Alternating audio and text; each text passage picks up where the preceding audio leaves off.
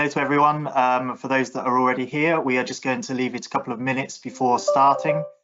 So do grab yourself a drink if you haven't got one, and we will commence in a couple of minutes.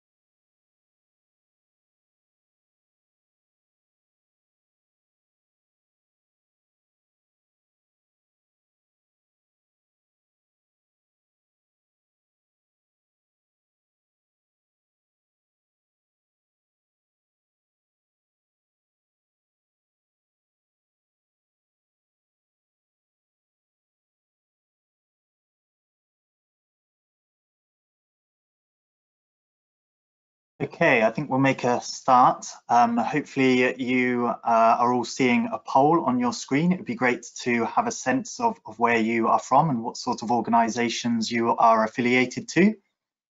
So without further ado, welcome very much to this session on social enterprise and related businesses from the Investment Climate Reform Facility, which I'll go on to talk a little bit more about in a while. We have a range of people from around the world that have registered to attend this. So good morning, good afternoon, good evening, wherever you are. It's a real delight to be hosting this and to welcome people from so far afield and from such a range of geographies. My name is Owen Dowsett. I'm a senior consultant with the British Council within its global social enterprise team. And the British Council is a partner within the Investment Climate Reform Facility. Before going into a little bit more detail and some introductions, I just would like to cover a couple of housekeeping things. One is to say that this session is being recorded. It will be available for download and for viewing upon completion of the session and can be passed on to people that weren't able to attend as well. So please do keep that in mind. You should hopefully, many of you might not be familiar with this platform that we're using, but hopefully within the panel on your screen, you should be able to see a function for asking questions.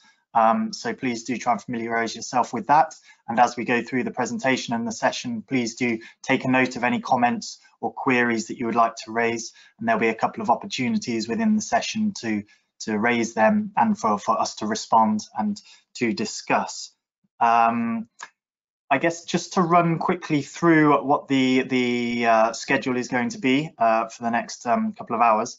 We're going to start with an introduction to the ICR Facility, the Investment Climate Reform Facility, and we'll be hearing from a couple of people who are involved in the key partners of that facility, who I will introduce shortly. It would be great to hear from them. I will then be running through some background to the ICR Facility, what it sets out to do and how you can get involved and what its objectives are and so on. And then I will revisit the aims and objectives for this session, including some of the background that is kind of driven the need for this session. And we will then hear from a couple of people from the Social Investment Consultancy who are doing some work around the themes of today. And we'll present some emergent findings, which they will be feeding into a policy paper for the Investment Climate Reform Facility. And it will be great to have some of the input from today that they can include and incorporate into that policy paper. So do, as I said, make a note of any comments or suggestions you have. We will then introduce our panel of speakers. We have a panel of 4 today, and they're from some really great organisations that are working excuse me, working in different ways on the ground with social enterprises and inclusive businesses and B Corps and small and growing businesses and all sorts of local enterprises. And it will be great for you to put some questions to them as well.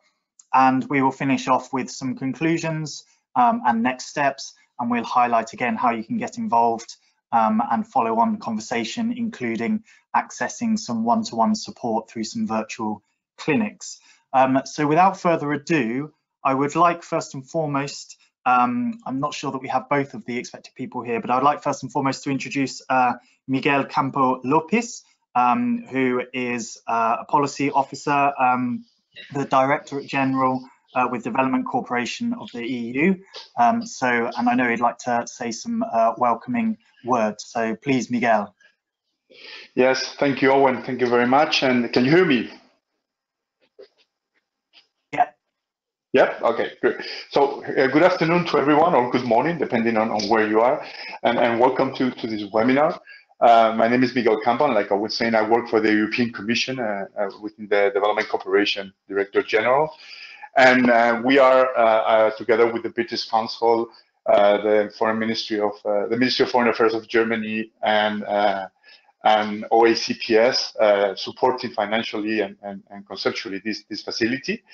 And basically, what I wanted to share with you some thoughts about access to finance, and in particular, innovative financing for social enterprises and inclusive business. As we all know, this is at the center of the agenda, and it's a key element towards achieving the SDGs. From the European Commission, we're working strongly on supporting access to finance from two perspectives, basically. On the one hand, through financial instruments like guarantees and blended finance, but also working on the investment climate. And this is common to basically, it's a challenge. Working on these two things is a challenge basically for all kinds of support to private sector, but it's especially relevant when it comes to social enterprises and inclusive business. But in this particular case, we have additional challenges, which is what it is that we understand by inclusive business and social enterprises. And this is part of the discussion I think that we will have today and in the following webinars, because this is a key part of promoting sustainable development, but also it's a challenging segment of the economy. We all know that by only providing financial instruments, we're not making happen the transformation. We also know that working on the investment climate and changing the policy and regulatory reform, it's needed, but it's not enough.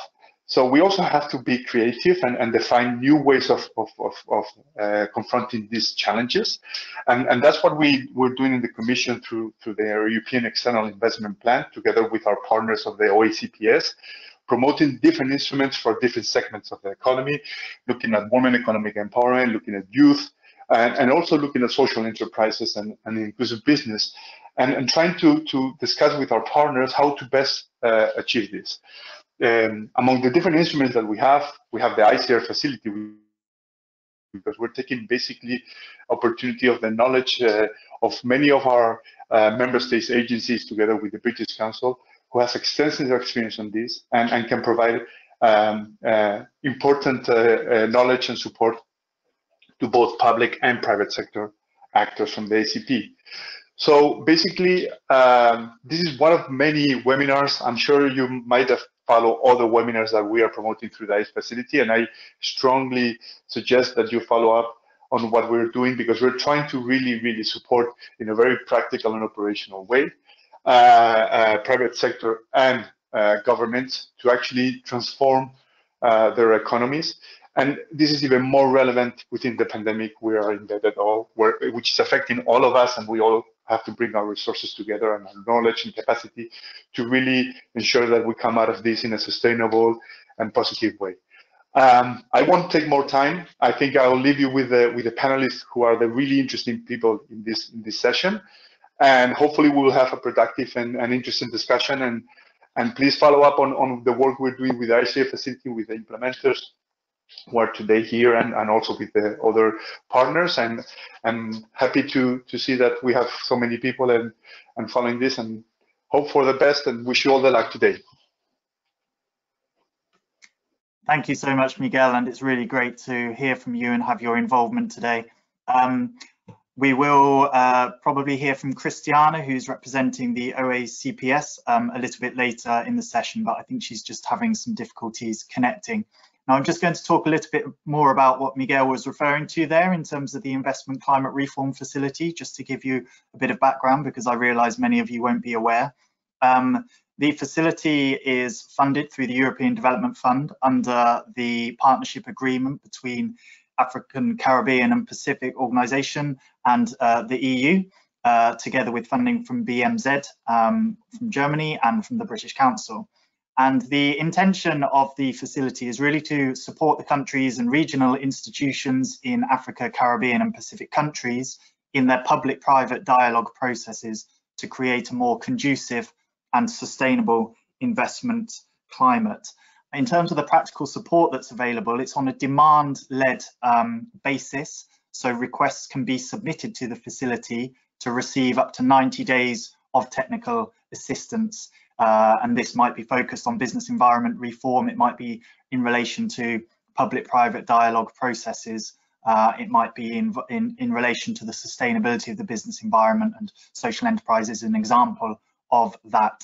It's important to note that it's for 90 days of technical assistance, so it's not funding directly, but it would come in the form of technical assistance. And there's some criteria there in terms of what requests need to be. They need to be aimed at improving the business and investment climate in an ACP country, so specifically for African, Caribbean and Pacific countries.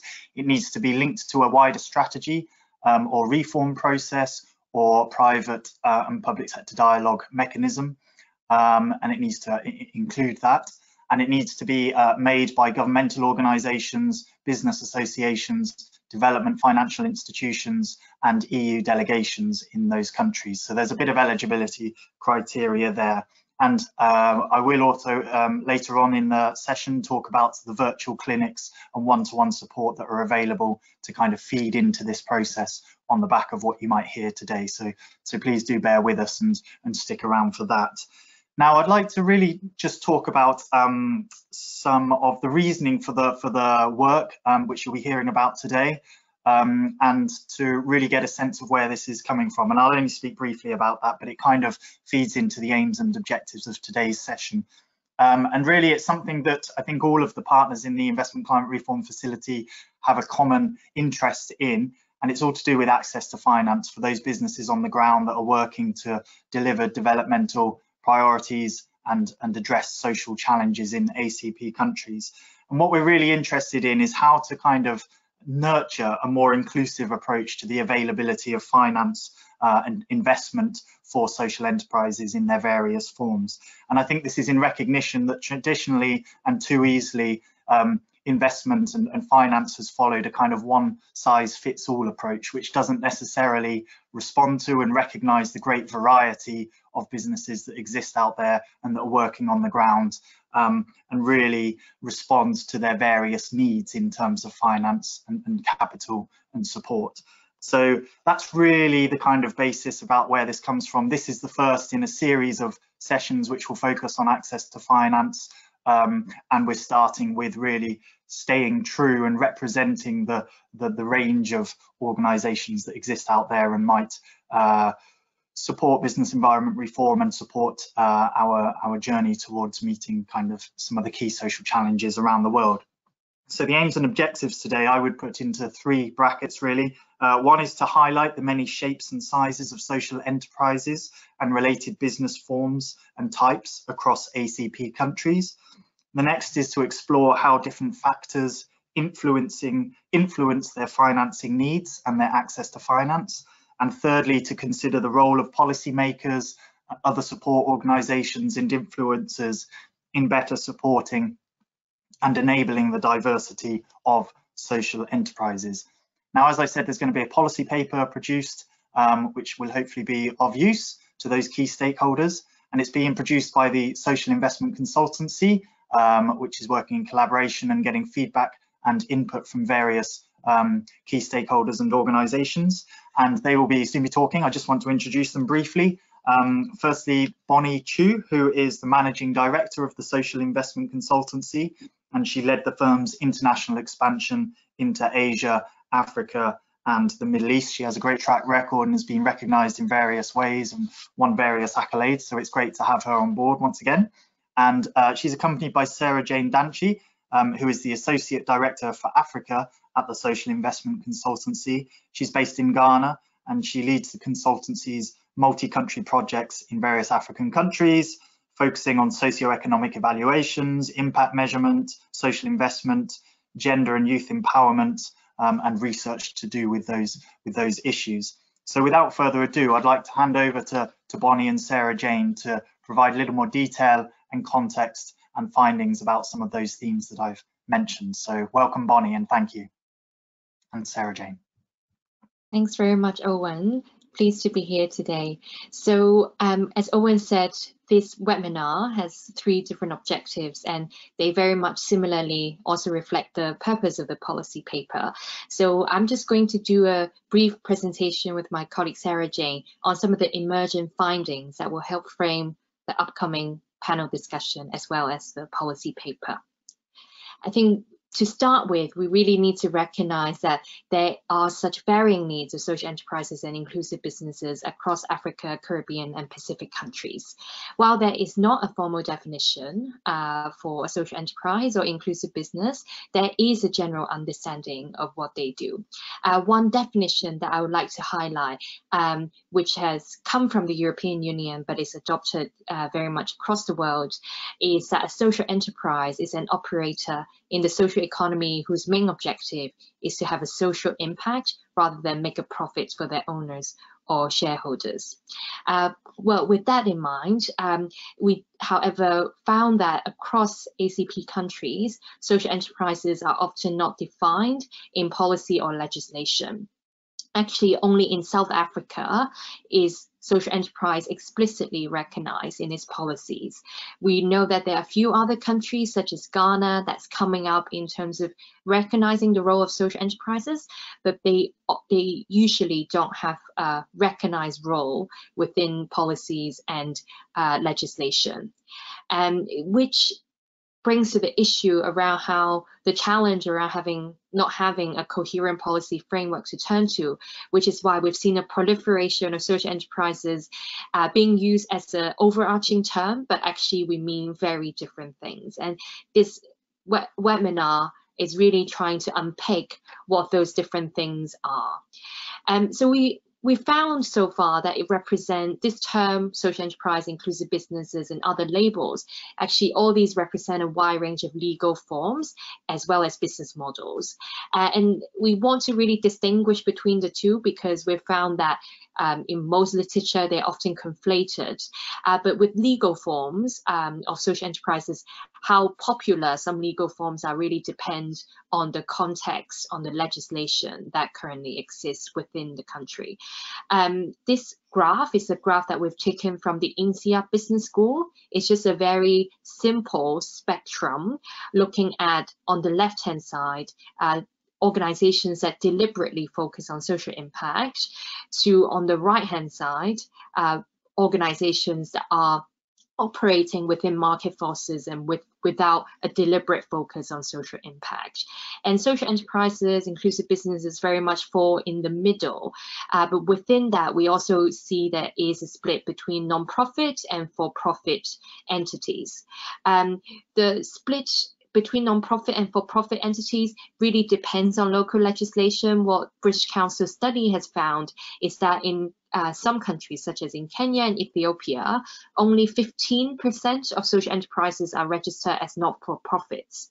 But then in Jamaica, close to 41% are registered as such. So there is indeed quite a broad range. And of course, their legal form would then mean they have different needs around financing and that they have different criteria around being able to meet investors' needs as well. There are also certain labels that we want to highlight at this point, such as B Corp, small and growing businesses, social businesses. These are terms that you will hear float around, but hopefully this gives a good context setting slide to help us understand what those different things are and how we can start unpicking the differences among all these different organizations.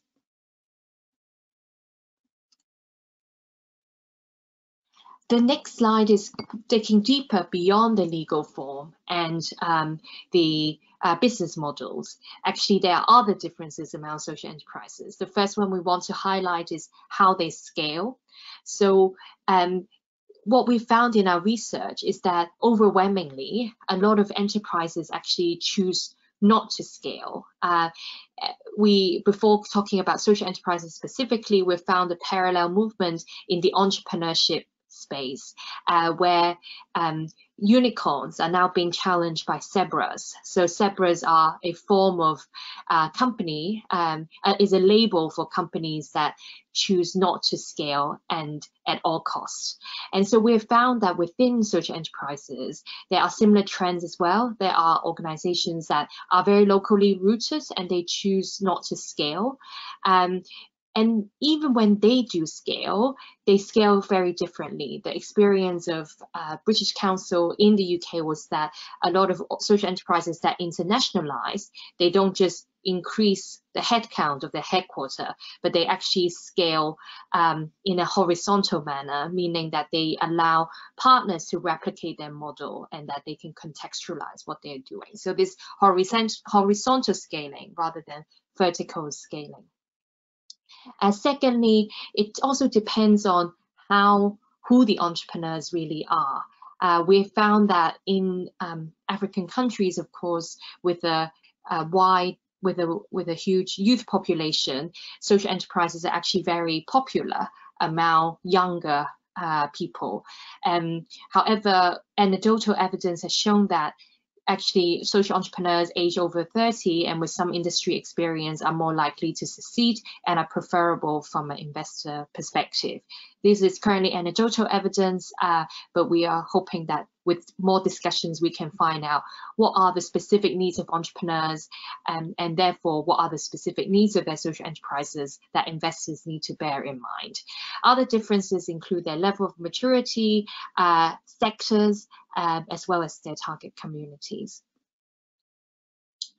And summarizing all the factors and impacting social enterprises' ability to operate, fundraise, and finally thrive, first of all, is the lack of policy framework and favorable legislation. If such enabling framework exists, it does support social enterprises' ability to operate. But some legislation might only favor for-profit enterprises, not non-profit social enterprises. So those things need to be taken into account. Secondly, within financing options are also limited by legal forms and the asset base. If organizations do not have a strong asset base, they might need to of course, investors will perceive them as higher risk. We've found that there's generally a lack of risk and impact focused capital across ACP countries, and the loans available on the market are currently too large for what enterprises need. From Social Enterprises Ghana, and we'll hear later on from a representative, they found that 70% of their members actually require less than $50,000 in terms of financing. And finally, some other challenges are around operational challenges, and again, if entrepreneurs they have specific needs, that might mean that their operational challenges also differ. So I'll now pass it to my colleague Sarah-Jane to talk a bit more about the barriers faced by enterprises in the social finance space.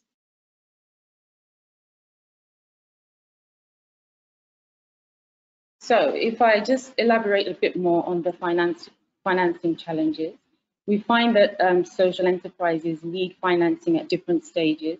Often in the first stages of building the business, social enterprises have to draw on their own and family resources.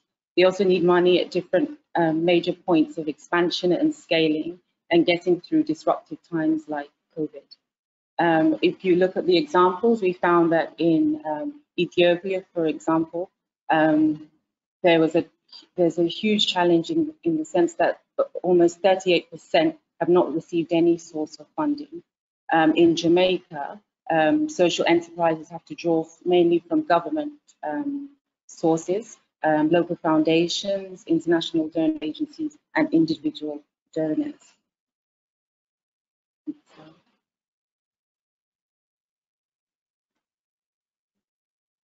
Then if we move on to another set of challenges, from Western investors, those that invest across ACP countries, we find that they may bring additional barriers to accessing finance. Some examples of this can be have been seen in East Africa, where we found that mostly expats from the West receive investment from them. So Western investors tend to privilege certain types of entrepreneurs and those with ambitions to scale. But this is another challenge because not all social enterprises have or can, or it's not feasible for them to scale in the way that investors want. So this has been a huge problem in them accessing finance. And finally, different concepts of creditworthiness and limited but largely non-existent businesses do not report their impact. We found that a study by Insight showed that a lot of social entrepreneurs do not know how to measure the amount of impact, social impact that they're having. And this can be a challenge in terms of demonstrating their impact and getting finance from investors. So the next slide, please. So some of the emerging recommendations that have come out from the findings so far, we found a role, three main roles government or policymakers can play in order to be effective. And there's three ways in which they can support the ecosystem. The first one is to act as a facilitator. This governments can help by supporting to build the network. They can do this by implementing policies related to stakeholder networking, capacity building, and educational programs. I could give you an example in the Pacific RISE program, which is funded by the Australian government. They are operating in 14 Pacific Island countries. They started as a broker to build a network between social enterprises and investors. And in its first 6 months of launching, the Pacific RISE profiled 27 social enterprises and developed criteria to identify suitable intermediaries and investors that can support social enterprises. So I can provide another example in the Caribbean of the way the government can support the system through capacity building. Usually this can take the form of incubators or accelerators. So social entrepreneurs, which can be led by, they can be programs led by the government or run by intermediaries, for instance. In the Caribbean, we have the Entrepreneurship Program for Innovation. This is a 7-year program funded by the Government of Canada and implemented by InfoDev and the World Bank. This aims to support the high growth of sustainable enterprises across the Caribbean by training and through funding networks. The second important role, catalytic role that government can play, or policymakers can play, is by supporting the ecosystem by making themselves customers of social enterprise goods and services. By becoming a market for the social enterprise, they can do this by providing capital and adopting social procurement policies. I'll give you an example in South Africa. The Jobs Fund in South Africa was launched in June 2011 by the Minister of Finance, and this provided in excess of $1.2 billion US. So this was a program to co-finance job creation and projects, job creation through projects in public, private, and non-governmental organizations.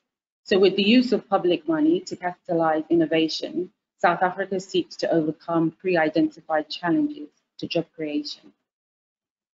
And one final example of the government being a market, providing a market, is in Kenya, where there are several government funding opportunities to support enterprises in relevant sectors, such as the Women Enterprise Fund, the Youth Enterprise Development Fund, and the UAZ Fund for Women. And the last important role that we thought government could play is being that of a regulator. I can provide an example in Ethiopia, where during the COVID period, government gave tax relief to companies that were affected by the fallout of the pandemic. In Nigeria, an example is when Affex, an inclusive business, described by the GIZ as a program which funded, which was launched by the Central Bank of Nigeria and the Ministry of Agriculture. This proved really critical when cash had dried up in the economy. So these are just some, a few emerging recommendations, but the panel discussions and questions and answers will certainly bring out more. I can hand over to you, Owen.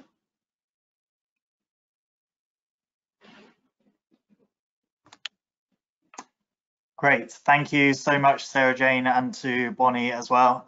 Really good snapshot and introduction to some of the key themes which I think are pertinent here.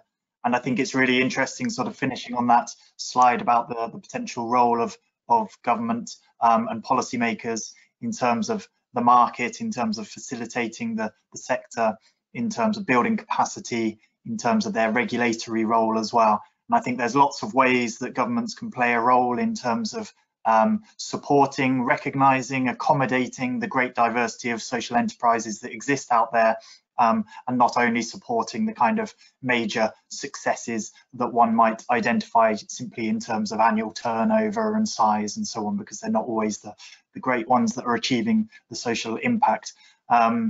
And I think a kind of thriving social enterprise sector or landscape of inclusive businesses is really dependent on there being a whole variety of different organisations there, however they exist legally, and however they exist in terms of business model and so on. But we have a range of panel speakers who are going to be able to speak much more well about these sorts of topics and with their ears close to the ground. And so I will just give a brief introduction to them, and you'll see their names up on the screen now. And in a second, I will ask them all to go into a little bit more detail in introducing what they do and their experience and their kind of initial views on these matters that we're hearing about. So just to speak briefly, we have Likumbi Kapiha, who is a hub manager for Social Enterprise Academy in Zambia. We have Ngwing Kimani, who is an executive director for B-Lab East Africa. We have Katuchi Kasande Wanjohi, who is a program manager for the Aspen Network of Development Entrepreneurs, which is abbreviated as ANDI. And we have Ama Lati, who is co-founder of Social Enterprise Ghana and is also a director of Reach for Change. And all of those organizations are working with slightly different businesses and social enterprises, and I'm sure they're all going to bring some great input and insight into this conversation.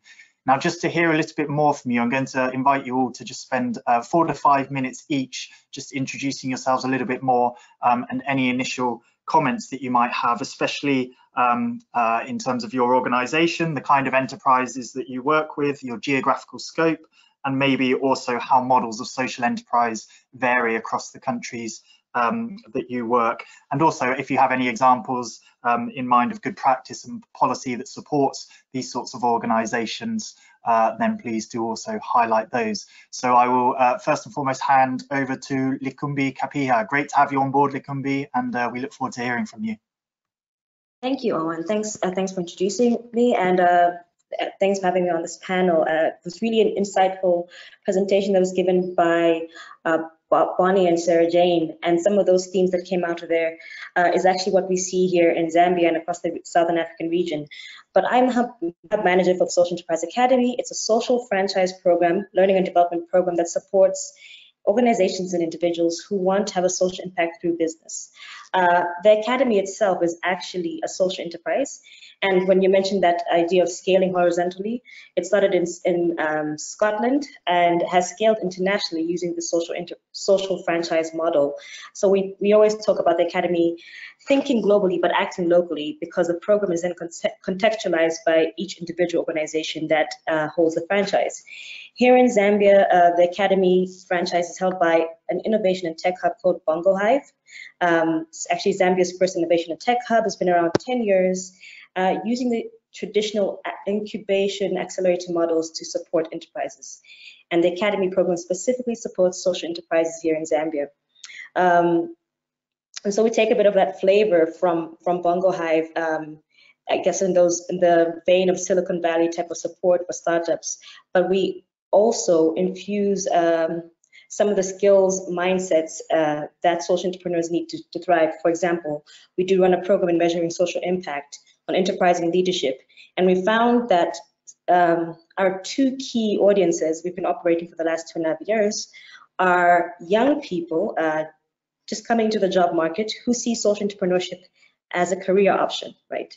They are more in tune to the values, consumer values that want to have social impacts. Even when they're making a purchase or starting a business, they care more about social values in those career choices. And the other key client that we see is nonprofits who want to shift to a more sustainable model. I mean, you hear the things of donor fatigue and so on. And so some of these local community organizations are shifting to social enterprise models. So those are two distinct groups that we work with here in Zambia, but we also work regionally. One of our partners is the British Council, and we also are supporting the social and creative enterprise, growth of creative enterprise sector in Zambia, Malawi, and Mozambique. In terms of, I think I would stop at that point and allow my colleagues to introduce themselves before I go into good practice, if that's okay, Owen. That's perfect. Thank you so much, Likumbi, and we'll get more into some of that conversation shortly, I think. But really interesting that actually that you talked about the kind of journey towards becoming social enterprise, however that might be defined, and the fact that yes, there's these roots from the kind of not-for-profit and NGO organisations across Africa, the Caribbean, and the Pacific that might want to sustain themselves better financially. But then you also have these emerging entrepreneurs, and there's great appetite, isn't there, I think, among the young population to sort of address some of the social challenges that they see around them. And I think that's a trend worldwide, which is good to see, but obviously need a little bit of support. And then I guess there's also the kind of corporate businesses which have traditionally focused very much on profit, but are increasingly having pressure put upon themselves to increase their social impact. So maybe there's another journey there, and obviously they're all going to have different needs, as you allude to there. So thank you, Likumbi. We will return to you. But next, I would like to introduce Ngwing Kimani, Executive Director, B-Lab East Africa. And Ngwing, it would be great to hear a little bit more from your perspective. Thank you. Thank you, Owen. Yeah, it's been an enlightening conversation so far, especially listening to the presentation from Bonnie and Sarah and what resonates. So I am currently the Executive Director of B-Lab East Africa. Now, B-Lab is a global organization, and what B-Lab does is it certifies and promotes and supports for-profit businesses that use their business as a force for good. And what we mean by that is that we are championing a movement where business owners and entrepreneurs look at their business as a way in which to have social impact and consider all stakeholders in the profits that they make. And when we talk about stakeholders, we are referring to your customers, the people who work in your business, the community, as well as the environment in which you work.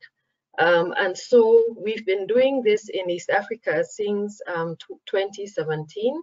Although we are a global network, because we want to be mindful of the cultural differences and the economic differences that exist in different continents, we have hubs on each continent.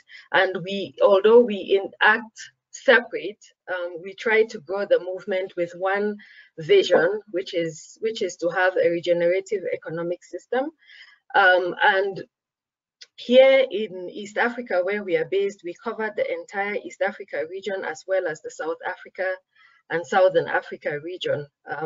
And we are looking forward to expand across the continent. The work that we do, we really want to emphasize that all businesses, whether you're a social enterprise or not, you have the capability of having an impact beyond your shareholders. And so encouraging all businesses to think about their strategy and how they can include all these stakeholders as they are working towards their profit margins. We really have both, we call them commercial businesses and social enterprises who have certified as B corporations. And in Africa, a very intentional mission is to accelerate a mind shift in the way business is done on the continent, so that all businesses, even the ones who have been in business for a long time, the large corporations, begin to really think about the impact they are having on the communities that they operate in and on the environment, especially as they do business. So that's really the work that we do. So far, we have about 45 B corporations. These are companies that have certified. We also have over 700 businesses that use our B impact assessment tool. And our tools are free to use by any business. So it would resonate more with your business if the business is a for-profit entity. And so any business really can use our impact assessment tool to measure themselves across those 5 different areas. Again, that's your governance structures, your workers, the community, the customers, and the environment in which you operate. This year, we also launched the SDG Action Manager. It is a tool that we are encouraging all businesses to use to measure their baseline on the SDGs, how their businesses are contributing to attaining those goals by 2030. It's also a free tool, and it provides guidance for attaining the SDG goals. I think I'm going to follow Lekumbi's example and stop here before I get to how the varying setups influence financing needs. Also, I want to point out before I forget that the difference between our B corporations and the regular businesses out there is that we encourage them to pick impact-driven business models. So what that means in an example form is that usually you would find a normal business saying, at the beginning of the year when I'm budgeting, I have a budget allocation for CSR. For the community. Instead, we encourage the business to have CSR as part of the model. So for example, you might say you retail shoes, and so for every fifth sale, that sale goes back into the community or something like that, so that impact is embedded as a model in your business versus setting a budget aside for charity. So that's one of the main differences that you will find. Great, thank you so much, Nguyen. That's all very interesting, and I wasn't aware of those 5 sort of areas, and maybe we can go into that a little bit more a little bit later as well. And I think it does highlight the kind of potential values that some sort of accreditation system can have for organisations, and maybe that's an example of something that investors and providers of finance might be looking for when they're developing their portfolio, some sort of third-party accreditation. I imagine that might be a factor. So that's really interesting. And then, Nguyen, I think there's actually a request for a link to the SDG Action Manager. So if you're able to post that to the audience, that would be really great. But we will return to you shortly, Nguyen. Thank you very much for that, and we'll see you soon. So I'm not sure if Katuchi is online at the moment. So for the moment, we're just going to go straight to Amalati, who, as I mentioned, is co-founder of Social Enterprise Ghana and is also director of Reach for Change, which is doing some great work in certain areas of Africa. So Amma, great to have you on board. I'm looking forward to hearing from you. Hi, Owen, really great to be here. And Social Enterprise Ghana is a business association for the social enterprise sector. It's an association that represents social enterprises, but we also have hubs, accelerators, and we have researchers, universities, all of whom are working together to create a vibrant ecosystem for social enterprise. Now, what this means practically is that we're organizing trainings for our members, for both the social enterprises and those who want to help them to build up their skills in a wide variety of things, including how to measure and communicate their impact. And one of the very first things that we did when we were founded in 2015 was to do a research on the Ghanaian definition of social enterprise. And the reason we did that was that there was a lot of questions about what a social enterprise actually was. And we approached that research from a qualitative point of view, going out to organizations that identified as social enterprises and trying to define social enterprise as it actually was. And what we found was that it was very similar to what has been shared before. We had for-profit companies that had been set up to pursue profits and a social impact, that had that social impact built into their business model. They were delivering a social good or a social service. And then we also had nonprofits that had set up a business either to fund their impact or because that business was an integral part of delivering that impact. So for example, if they were working with women living on the streets, they would fund a business that would employ these women. And then we had sort of people in between. And so we created this spectrum and a definition through the various focus groups to try and capture that. And I'll share that. It's a social enterprise, it's an organization that applies business strategies to achieve social and environmental goals.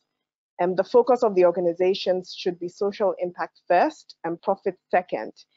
And like I said, they were structured in very, very different legal forms and were pretty pragmatic when it came to legal form.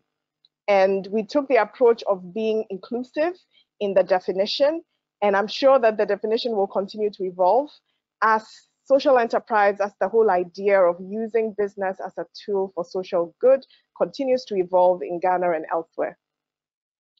We have 600 members currently working across all the various parts of Ghana. And I look forward to sharing more details. I also am a director of Reach for Change in the Africa region. Reach for Change is a venture philanthropist.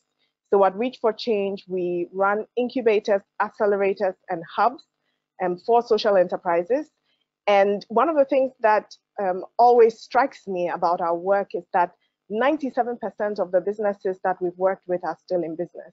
And it goes to, it sort of goes to support the impact that can be achieved when you have an ecosystem around a business that is supportive, especially in emerging markets where other systems, other processes may pose challenges. Having that network or ecosystem can go a long way in enabling a business to be successful. I'll end here also and look forward to the rest of the discussion. Thank you so much, Emma. Everyone's very disciplined in sticking to time. I'm never ready, but no, that's all really great to hear, and it's really reassuring to hear you kind of reinforce the point and the need for a supportive ecosystem, which I think we would probably all agree on, and I think certainly across the Investment Climate Reform Facility, across the various partners that are involved in delivering that, there's a common understanding about the need for this ecosystem. And I think the point about this session is very much that ecosystem needs to be able to accommodate businesses that are working for social impact in their various forms. And I think you've all kind of alluded to it in different ways and kind of highlighted the respective strengths and priorities that you attach to profit first or to impact first, or where things kind of sit on that line. And as you say as well, I think there's always going to be an evolving definition of things because the world out there isn't staying the same, is it? So I think the onus is on us as ecosystem supporters to kind of make sure that we adapt to need. So thank you, Emma. Now, I don't know if Katuchi is available and online. Let's just see if this works. Katuchi, it would be great to hear from you. Are you able to bring yourself up on camera? I fear that she might not be able to at the moment. So perhaps we will wait to introduce Katuchi until a little bit further down the line. For the moment, perhaps we can just present Hello, some... Owen? Hello, is that Katuchi? Yes, this is Katuchi. Great, Katuchi, please, great to have you on board. Just as a reminder, you're Program Manager at Aspen Network of Development Entrepreneurs, and we're really looking forward to hearing a bit more about what you do and your organisation. Thank you. Thank you, Owen, and thank you both Sarah-Jane and Bonnie for the interesting introduction at the beginning. So as Owen has mentioned, my name is Katuchi Kasandi, and I am a program manager with Andy in East Africa. So Andy is a global network of member organizations, and all the organizations within the network do support entrepreneurship. And they do this by providing either critical financial, educational, or business support to a cluster of businesses called small and growing businesses. And for purposes of this call, that's the cluster that I will be speaking a little bit more about. And as our members are supporting small and growing businesses, they believe that these businesses are going to create jobs to stimulate long-term economic growth, produce environmental and social benefits, and ultimately help emerging markets be able to meet the economic goals. So if I was to go and speak a little bit more about small and growing businesses, at Andy, we define small and growing businesses as commercially viable businesses with at least 5 to 250 employees that have a significant potential and ambition for growth. So if you're to think about it in terms of like the growth metrics, these SGBs would typically be looking for growth capital of $20,000 to $2 million. And if you're trying to think about them in your traditional characterization, or probably SMEs, you'd say that SGBs are slightly larger than micro enterprises, in that they are not livelihood sustainable businesses that start small and remain small. And at the same time, they are smaller than medium-sized businesses, and they often lack access to the financial knowledge and resources that medium enterprises have access to. So we like calling them the missing middle, and all Andy's work is rallied towards strengthening the capacity of their members through providing financial or capacity development support, building ecosystems where SGBs exist. And in all this, we are trying to propel SGBs because we believe they are tools that can cause sustainable development in emerging markets. If I was to talk about like some of the differences that we see, or some of the variations that we see across in SGBs across different markets, what I'd like to say is that as much as we give this range of SGBs are looking for growth capital of in between $20,000 and $2 million, one of the things that we have seen is that number shifts depending on which market you are in. So for example, recently we did some work in Uganda through our Uganda Entrepreneurial Ecosystem Initiative, and it was very evident to us that as much as we talk about that range, the small and growing businesses in Uganda were largely in the lower tier of about 10,000 USDs. And to even shed more light on that, in Uganda, we did not just work in the Kampala entrepreneurial ecosystem, we worked in an additional entrepreneurial ecosystem called the Gulu entrepreneurial ecosystem, and we saw significant differences in terms of like the growth ambition or the growth capital that is needed by small and growing businesses across different regions within the same within the same country.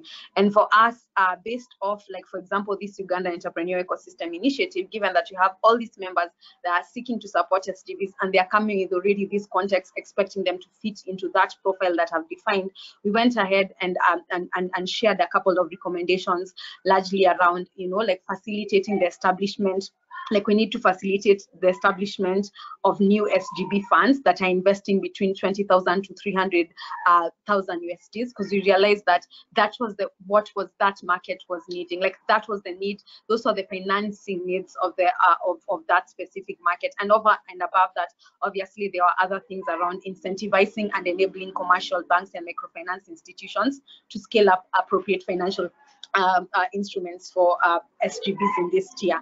And I've had during the keynote speech, I had some of the things that some of the partners of the initiative are doing around guaranteeing schemes or strengthening some of the credit bureau existing schemes in different countries, and all this go a long way to ensure like some of those variations within SGBs are catered for across different markets. I will stop at that and pass it back to Owen, and I'll be happy to shed more light on this as we go on. So thank you. Over to you, Owen. Thank you so much, Katuchi, and sorry we couldn't see you, but yeah, really great insights there. I mean, it's interesting also that you kind of highlighted some of the criteria by which you define your kind of organizations, and obviously small and growing is kind of represented within the title, but like you say, 5 to 250 employees, and interesting how each organization and each of these networks kind of uses a different criteria to provide the parameters for the businesses it supports. So we will be opening up to kind of questions from the floor and from the audience shortly. I guess there's just a couple of questions that come to mind for me, but please do note anything down that's come to mind based on what you've heard so far, and we'll make sure that we put those to the panel members. I guess just an initial question for me, because this is about access to finance, and we will down the line be focusing more on the kind of supply side of social finance and impact investment and what's going on within that area.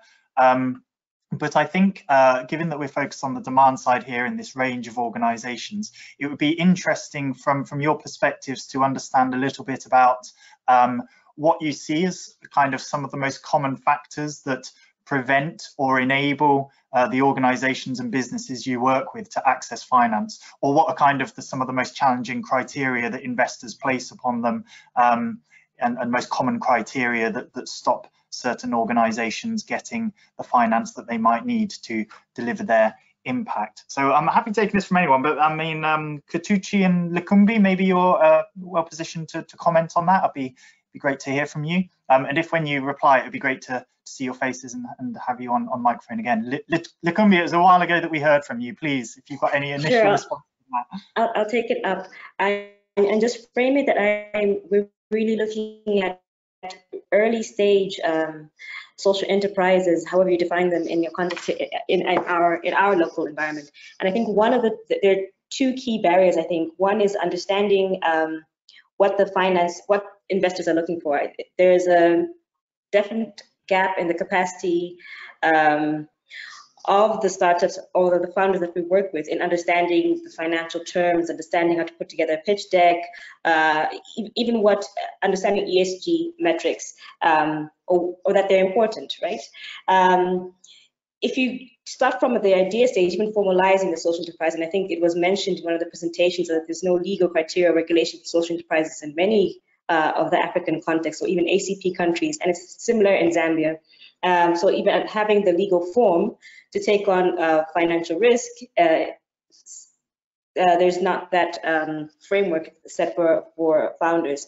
So that's where learning and development or ecosystem players like ourselves come in to support them with that and to make the costs of doing that, or the barriers to entry, much lower.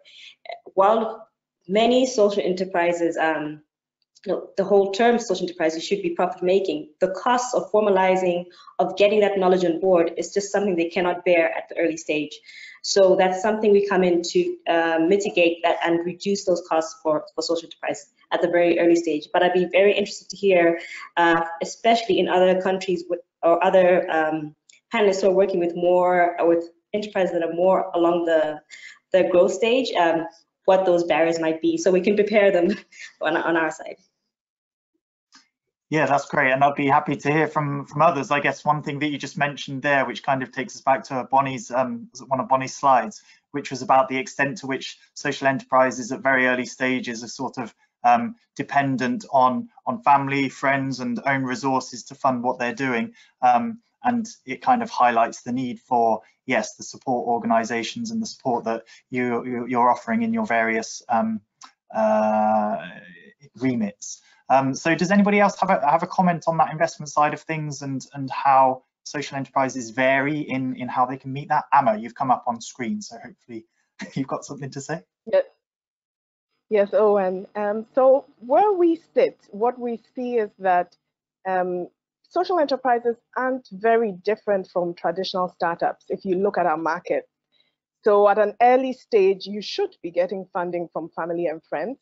And having too much money too early, unless you are an experienced entrepreneur, a serial entrepreneur, or someone who's coming to entrepreneurship with a lot of experience, can actually result in a lot of waste that can kill you prematurely. And so that end of the market where you have family and friends is, you know, we all have family and friends. But once you go a step further than that, and you begin to require a bit of investment to put into assets or working capital to grow the business, that's when social enterprises begin to face challenges. In most of the countries we work in at Reach for Change, and also in Ghana, interest rates on loans are about 28% for regular bank loans. And debt capital is usually the most easily available capital. The market for patient capital is almost non-existent outside the family and friends. And so it's very difficult for a business that may be 6 months, 1 year old, just having proven with, you know, family and friend resources, a business model, needing to make a little bit more of an investment to be able to borrow at such rates. They won't even make the bank's eligibility criteria. They won't be able to show cash flows, etc. And so what we see is that there is a gap, and it's huge. And so what we need to see is innovative financing products and tools that can deal with the risk at that size of market, what Katuchi talked about, where you have below $20,000, but you have a little bit of history because the company has been around for a while. And the needs are different. Incubation, acceleration, those supports do help. But the biggest issue is the lack of the financial products. Perfect, thank you, Amra. And I do see we've got a question already in which I'll address to you shortly because it's from one of your colleagues in Ghana, I think. Nguyen, and I see you've come up on screen, and then we'll pass to Katuchi to also comment on this point. Yes, I want to echo what Amma said about the difficulty in accessing loans with favorable rates, because we face the same thing here. I want to add on to that about equity investment in terms of social enterprises and indeed our B Corps. One of the challenges that we see is that the investors may not be aligned with their purpose. So there might be investors who are not necessarily impact investors who are looking at the business as a way to maximize profit in the end. And so they may find that most of the investors want to get the most out of the business, and they don't understand why the businesses have chosen to be mindful about those 5 areas that I mentioned earlier before. So if there are decisions that are being made, for example, in how much you're paying your workers versus what similar businesses in the market is paying, if you're paying a bit more because you have that impact-driven mentality, you might not be as attractive to an ordinary investor, right? Than if you were paying minimum wage in order to maximize profit at the end. So that's a challenge that we've seen. That's really interesting, Nguyen, and I think it kind of that reference there at the end to the minimum wage is an interesting thing that came out in some recent research that we oversaw relating social enterprises to job creation and the fact that social enterprises are often creating a lot of jobs. Somebody's just Katuchi, is that you? Yes, can you hear me, Owen? Yes, please. Katuchi, go ahead.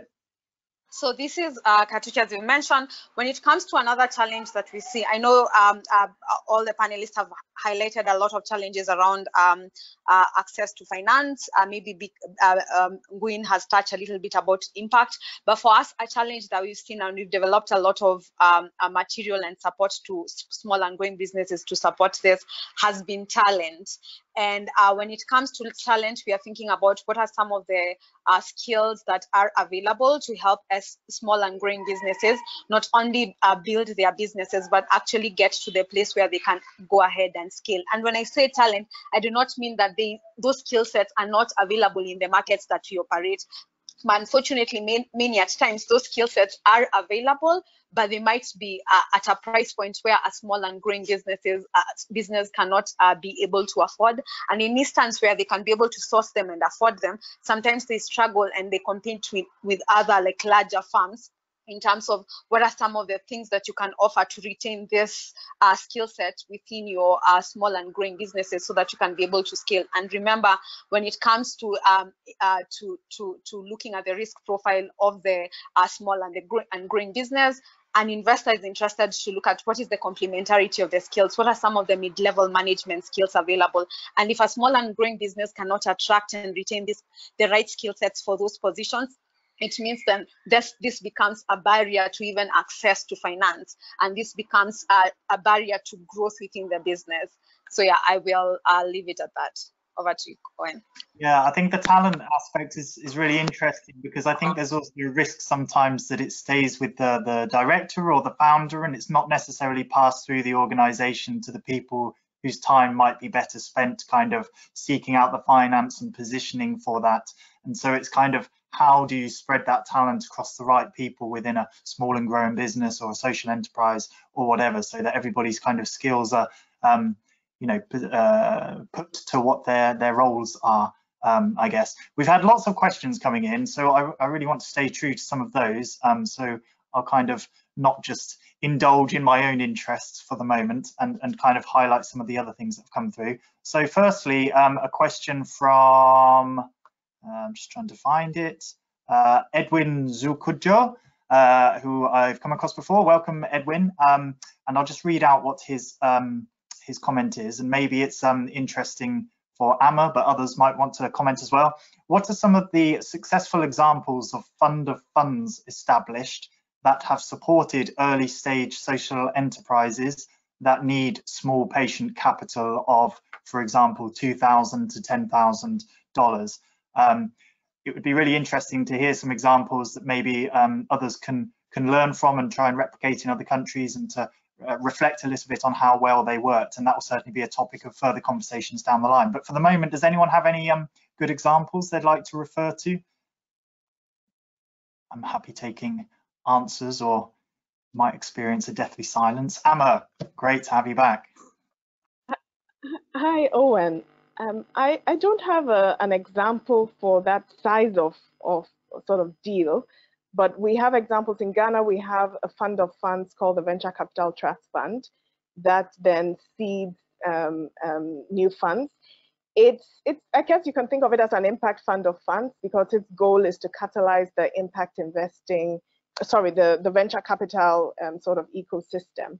However, we think that there is a need for an impact fund of funds and a private sector-led impact fund of funds, not just a government-led fund of funds, and that the depth of the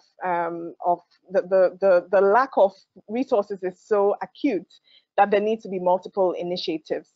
And there are some examples from the UK, like Big Society Capital, that was set up as a fund of funds, and that is one way that governments can begin to look at how to catalyze ecosystems by setting up mechanisms that don't necessarily create a parallel entity, but create an entity that is able to stimulate growth in a particular sector and unlock capital in a way that is sustainable.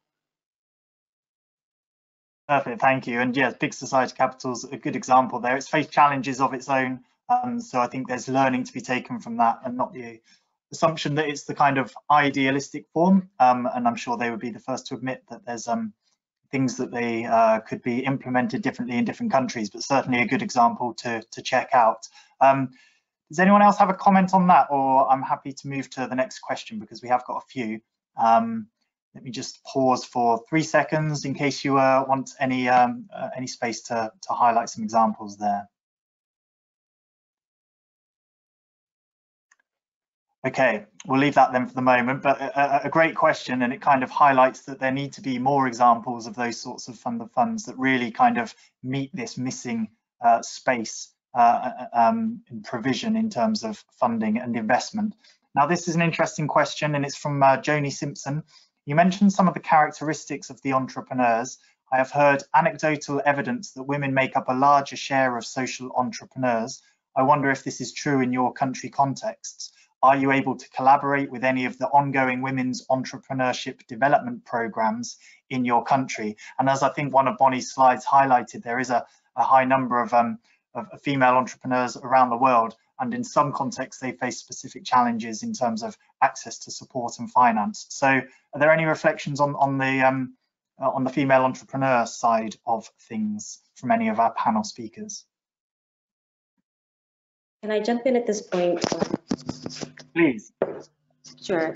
As I mentioned, we do run several entrepreneurship support programs here at the Social Enterprise Academy and also through Bongo Hive. Anecdotally, even if we do not tag a program as women or focus on women, we get between 40 to 60% participants being women. And some of the most successful businesses that have come through our programs are from women founders.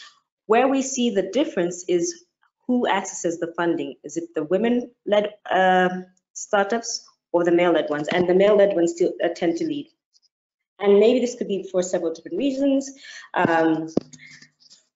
It could also be, for example, cultural norms, time, so many different factors, and it's one of the things we're unpacking. But what is exciting in our market, in Zambia and also in the Southern African region, is more small-scale private funders, venture funds that are just focused on women. In fact, just the other month, one called WCAP launched in Zambia, founded by women founders themselves. There's only a small handful of them, and they got together and said, hey, we've actually gone through some of these challenges of getting access to funding. We want to solve that problem for women-led startups. Another great one to look up is Enigma Ventures. It's about a year old out of South Africa, and that's great because they're funding impact funding all across the sub-Saharan region. So for my colleagues in other countries, from Ghana, Kenya, you may want to consider looking at Enigma Investments, and they specifically look at women-led and operated impact investing. Great, thank you, Lukumbi. It'd be great if you could share a link to that we can then share with the audience. Now, Katuchi, I think you were going to come in. Yes, Owen, can you hear me? Certainly can. Okay, thank you. So with regards to women, again, I can't give you like exact statistics in terms of the number of women that are looking for opportunities, for example, in East Africa. But one of the things that we have seen in our data through our Global Accelerator Learning Initiative is that you will see, okay, and a bit of background. So our Global Accelerator Learning Initiative is a longitudinal study that seeks to understand the efficacy of the acceleration model. And what we have done with that is over the years since 2013, we've been partnering with accelerator programs and the businesses that make into an accelerator program and those ones that are rejected, and collecting data across different metrics to see if by participating in the accelerator programs, the businesses that were accepted are able to perform better in terms of capital growth, revenue growth, investment growth, and job creation. And then we compare those results with those ones that were rejected to see if the acceleration as a model works. So in the course of collecting that data since 2013, you will see that in a lot of our Gali data, there are women will generate women-led businesses or women-focused businesses will generate more revenues than the male ones. But when it comes to investment, investors will still prefer male-led businesses. So for us, one of the things that has been interesting is that you would think that an investor in some of the data, and this is not the entire data, this is a specific knowledge brief that we released, it is your expectation that an investor would be interested in a business that has more revenues. But unfortunately, you find that the women-led one will have more revenues, but the one that is a male one would be selected over this. And that has intrigued us to develop a whole programming around women. And in 2019, we launched our new strategic plan. And one of our priority areas is gender equality. And around that, we are working on ecosystem development work. And in this specific work, we are partnering with USAID and Visa Foundation. And we are launching a program called Action Labs. And with the Action Labs, what we want to do is that we want to bring women entrepreneurs, women entrepreneurs that are focusing on women, either women as consumers, women as leaders, or women as employees, and other intermediaries across the ecosystem, to identify what are some of those persisting gaps that are perpetrating some of the gender inequalities in the entrepreneurship space, and identifying what is that systemic solution that we could all rally our sort of like efforts around, so that all of us, if you are able to rally our efforts around this and hopefully get a solution or move the tide, then all of us can be able to support women entrepreneurs or women consumers or women leaders better. So yeah, so we will be doing this the whole of 2021. So from January to December 2021, we will work on prototyping solutions at an ecosystem level. And then at the end of the year, the hope is that we'll have identified a solution, a systematic level solution that we can then go ahead and fund and scale it. We are doing this in East Africa, we are doing this in West Africa, we are doing this in South Africa for African countries, but we're also doing this in Latin America and Asia. And Andy has developed a lot of resources around gender, because this is an area of focus. So I'm happy to share further resources in terms of like some of the inequalities or some of the data that we've uncovered around like issues that women entrepreneurs face, and some of the recommendations through literature that have been proposed in terms of some of the things that we can do to address some of those inequalities. That's great. Thank you so much, Katuchi, and really interesting. The Global Accelerator Learning Initiative is a great one that I've had looked at, and I encourage everybody to sort of visit that site and also keep an eye on what Katuchi was talking about there for 2021. And it would be great if people, when they're referring to these things, can provide links that we can share with the audience. That'd be great. Amma, you'd like to say something? Yes, Owen, just a minute to add to what Katuchi was saying. When it comes to issues of inequality and bias, one of the most effective things that we've seen is to diversify your decision makers.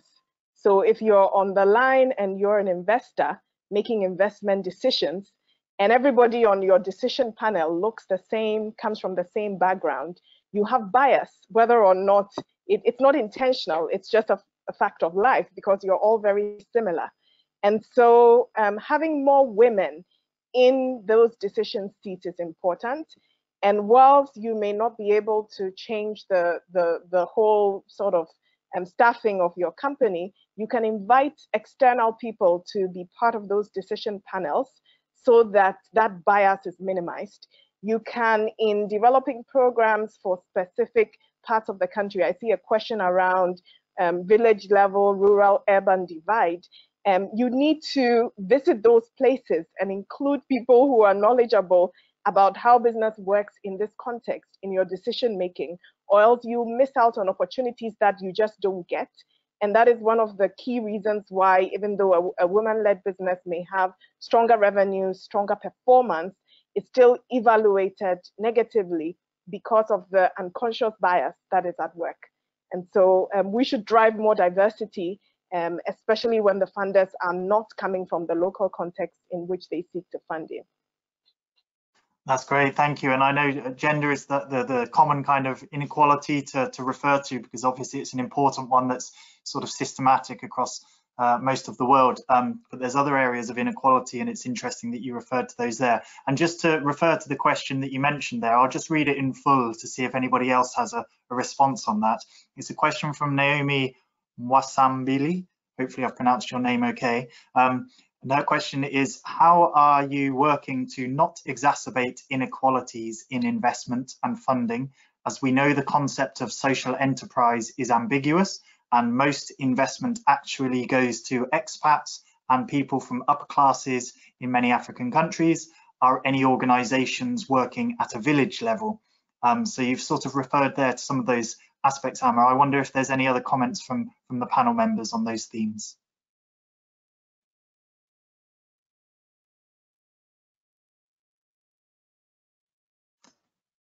Possibly not. So I think what Amma referred to there is really important in terms of having the diversity and the range of experience and background on and built into the kind of investment infrastructure.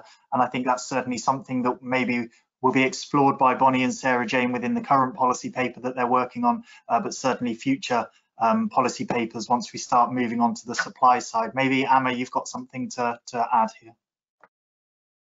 I do. And one of the things that all organizations, and I know we have a varied audience, need to look at is what your strategy is for going national if you have a national focus.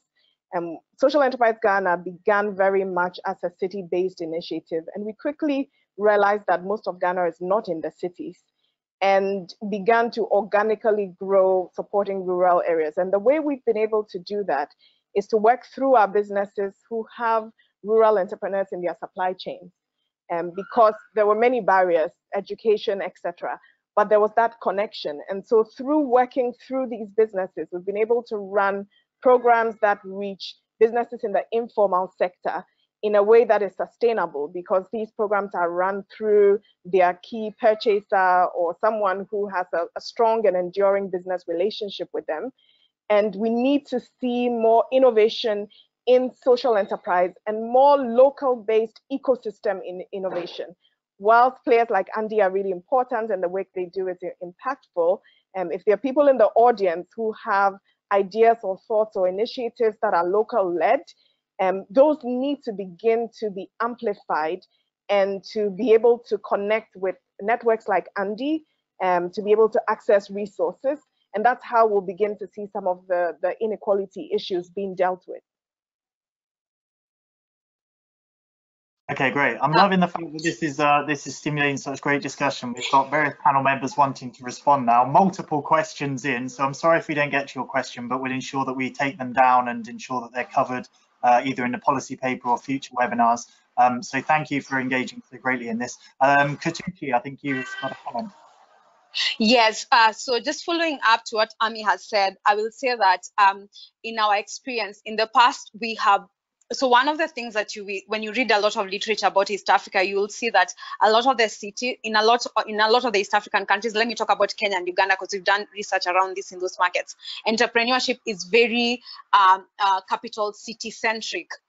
And therefore, one time in partnership with Global Affairs Canada, we set up a technical facility fund. So it was a Global Affairs technical assistant facility that was being managed by Andy. And one of the criteria for actually an investor tapping into this TA facility, it was a matching fund, was for them to invest in pipeline that was outside of Nairobi. And there are very specific areas and very specific sectors that we selected.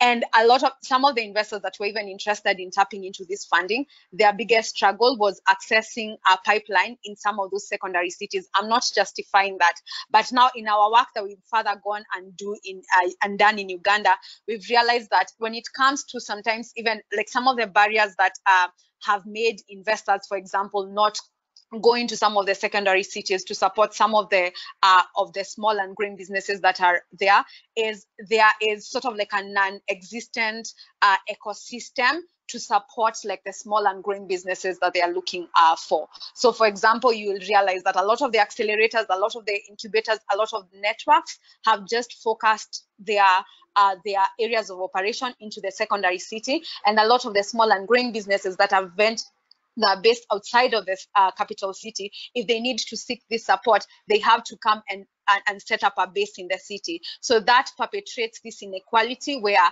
then entrepreneurship or like this growth-oriented entrepreneurship becomes very capital city centric.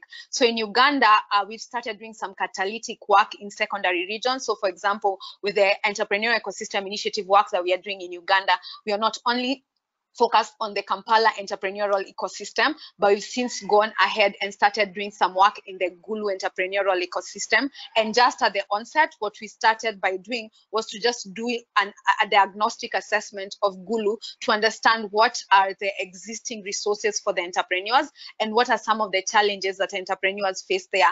And as I'd mentioned earlier, even within the same geographic or with the same country, like the needs were very different. And we realized that for us to actually even be able to sort of like unlock financing in like a secondary city in Uganda, there was a lot of need for us to start doing catalytic work that would then incentivize investors, will incentivize the sort of like other existing support system around entrepreneurs for it to be attractive enough for the investors. But again, all this, we are talking about external investors coming in. I know there still exist a lot of opportunities for us starting to nurture, like whether those are like government funding opportunities or whether there are like local investor opportunities among some of those secondary cities. But in all that, there has to be like a support system that is catalyzed to exist for there to be interest enough. So as Andy, we've started doing this in Agulu, and we have started seeing there are, for example, Innovation Village in Uganda now has a hub in Gulu.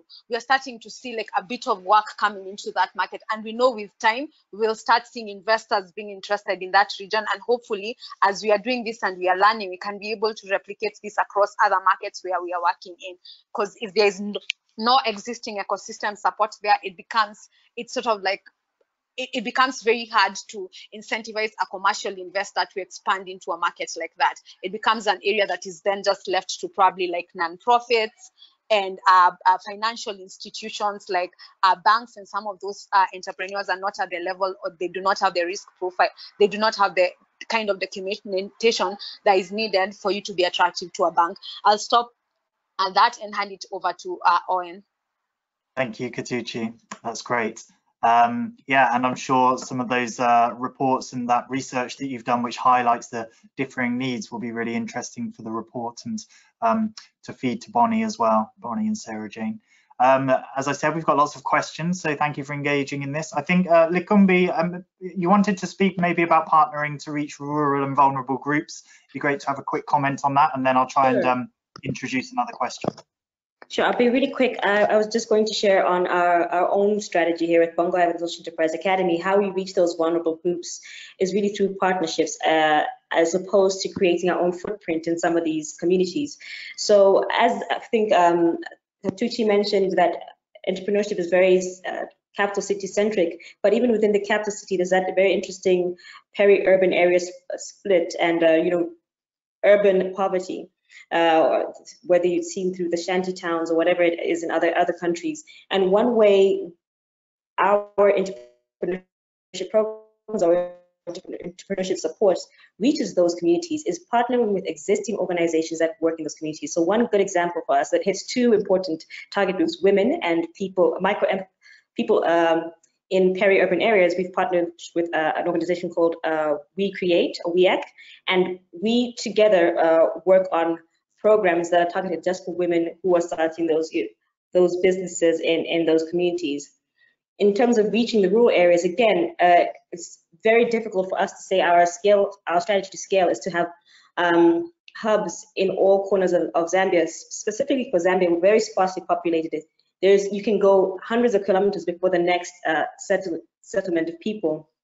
So what we've done, and actually led this program all of last year, was to improve sort of the agricultural value chain. We partnered with an organization called Masika that was specifically working on making markets work for rural farmers, and did sort of entrepreneurship training there. So we didn't have to create a hub in those places, but over a 10-month period, we were there, I think, twice a month, and it wasn't just flying in because we were with the existing partner that they knew, and our strategy has been to create the partnerships that help us target those vulnerable groups or those rural areas, and even work regionally. It's all about creating the partnerships and finding the right partners that share the same values and objectives that you have, and I think that's the trick in there.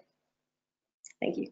Kumbi, you've just provided a model answer for segueing into a question which I'd really like to pose to the panel, which has come from Abby Taylor, and it kind of responds to some of the issues which some of you highlighted earlier. So Abby says, I work for a large international funder of innovation. Organizations like mine have huge resources at our disposal, but it's hard to get those resources to the right places. are there any international organisations you would point to as best practice in working to overcome the challenges that organisations like my own create?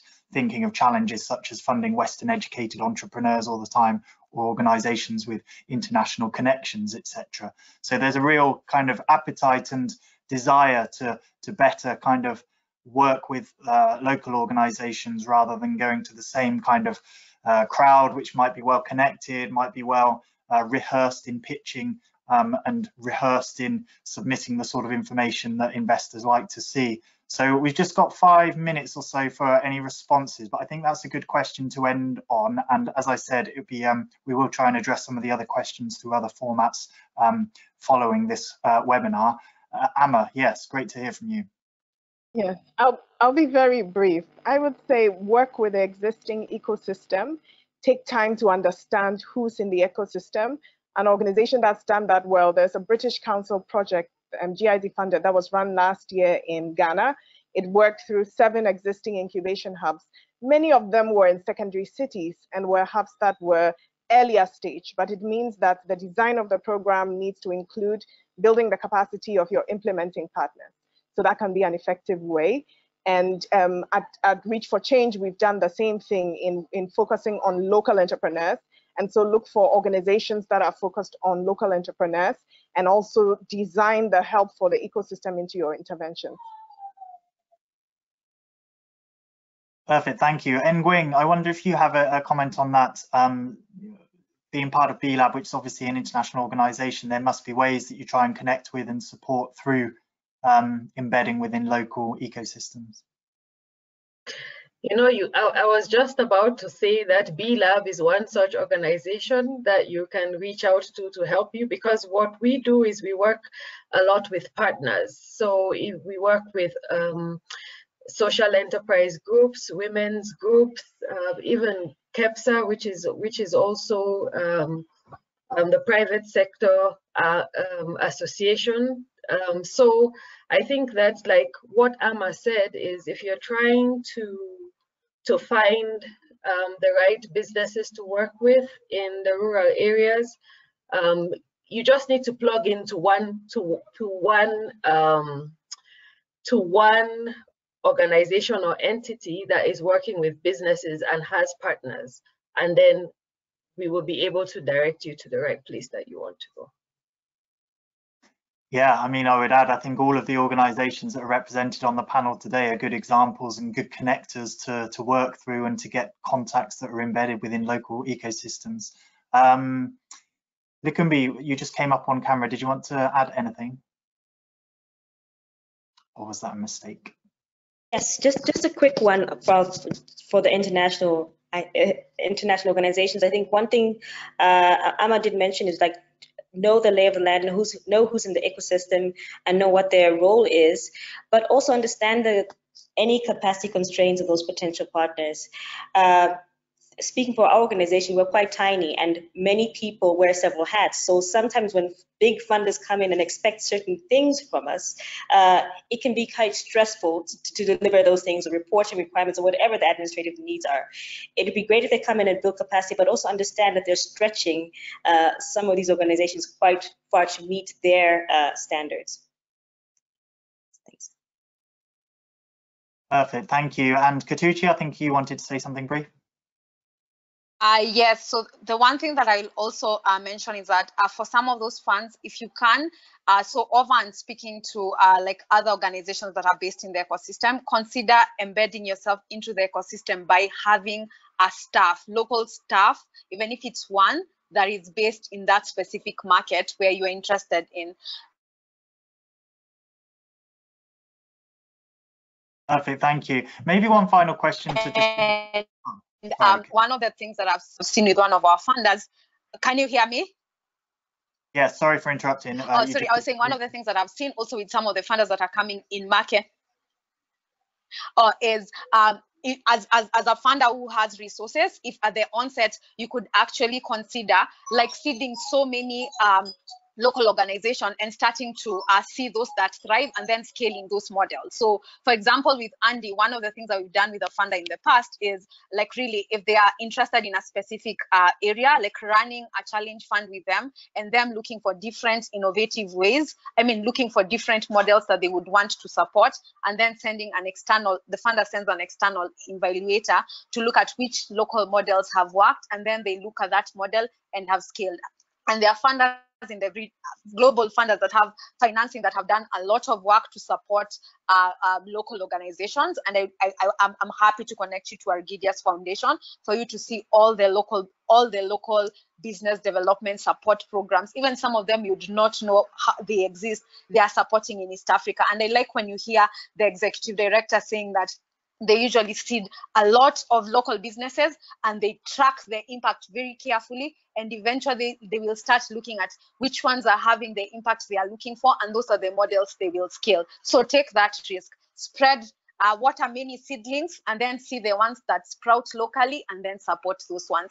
But just take that risk and put money into it. Most of the people want perfect organizations that are already existing, that are already doing good. But if you want to create impact, take time and do and use such models. So over to you, Owen. Great, thank you, Katushi. That's really great. I would highlight that a lot of the questions kind of relate and some of the things you've spoken about, which is really useful, is the kind of finance and social finance side of things and the way that investors are working or not working well to deliver the money that's needed to different organizations, wherever they might be, whoever they might be, led by, what sort of business types they come in.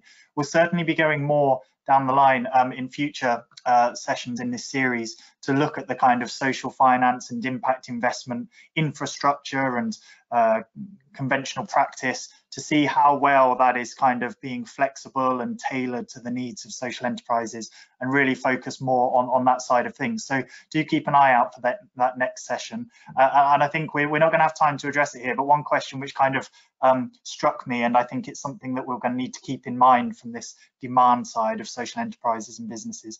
One person asked, Bruno Celesio, how many years of bootstrapping must a social enterprise survive in order to prove that they can carry risk or be attractive to investors? And I think that's such a pertinent point, really. It's the kind of chicken and egg sort of situation, like how much can you really do, and how long, how many years, how many months do you have to sort of put yourself and your family through additional burden to kind of really prove that you've got a viable social impact model that's really going to show investors what they need to see from their perspective. So these are all discussion points and themes which we would like to return to at some point, but I think we'll have to close the Q&A for now.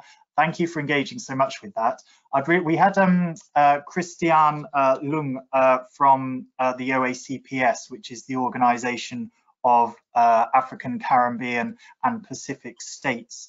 She was going to give an initial address, but wasn't available. I think she's here now. She's an expert in charge of the infrastructures and economic services of the Secretariat of the OACPS. So, Christiana, it'd be great to hear from you. Yeah. Hello. Do you hear me?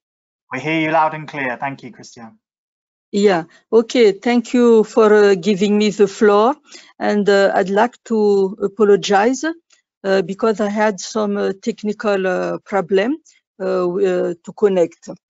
Yeah. First of all, I'd like to apologize for the absence of the Assistant Secretary General, Monsieur Escipion Oliveira, who is supposed to give the opening remark, but he has been retained for some other engagement. So the Secretariat value too much this cooperation with ICR for the implementation of this program with the consortium member. I think during the last 3 days, we have followed a series of training workshops, and I hope that those training have helped a lot the beneficiary to strengthen their capacity building with regard to these various financial instruments. As for today, with regard to the needs of social enterprises and inclusive business, I think the session the training session give an opportunity for sharing of experience between the region, the ACP region, from one country to another country, Ghana, Uganda, Kenya, and then allow to share common challenges for these social enterprises to access funding. So I think the lesson learned from this workshop will help each other with access to finance, how to do it, how the other one have done that. So I think this is most valued. Yeah, so thank you so much, all the presenter, all the participants to the training workshop. Thank you. Thank you so much for being able to join, Christiane, and it's really great to hear from the OACPS as well. I think, yeah, I'd just like to echo the massive thank you to our panel members. That was a really, really good, rich discussion with viewpoints and perspectives from all sorts of regions, from your various work. I think it kind of highlighted some of the subtle nuanced differences between the different organizations and business types that you work with, but also highlighted some of the common challenges in terms of accessing support, whether that be financial or otherwise. I think a key aspect of this investment climate reform facility is also to place policymakers in the limelight to see how they can work better with private sector to address some of the issues that we've spoken about today, to recognize and validate and to support the diversity of social enterprises that exist across ACP countries. And I think it's really the beginnings of a great series which is going to be exploring both the demand side and the supply side. I would echo that there's going to be a policy paper soon that explores some of these issues from the demand side. There will also be future webinars exploring more and going in greater depth on the demand side and supply side around social finance and impact investment. So please do keep an eye open for that. Now, one thing that I'd like to just highlight before closing is that as part of the Investment Climate Reform Facility, we do offer virtual one-on-one clinics, which provide tailored support to questions and queries and challenges that certain organizations might be facing in this area. So as you should be able to see on screen, these are targeted support virtual individual support sessions. Eligibility, these are primarily for public or private stakeholders that are based in African, Caribbean and Pacific countries. Slots will be granted based on availability and the organization's suitability to this facility. And we will also try and respect a regional balance across the African, Caribbean and Pacific regions. These sessions are also available in French if that's needed. And please, if you are interested in that, do register your interest by the 22nd of October. There's an email address there which you can send your request to, which is ICR Facility @giz.de.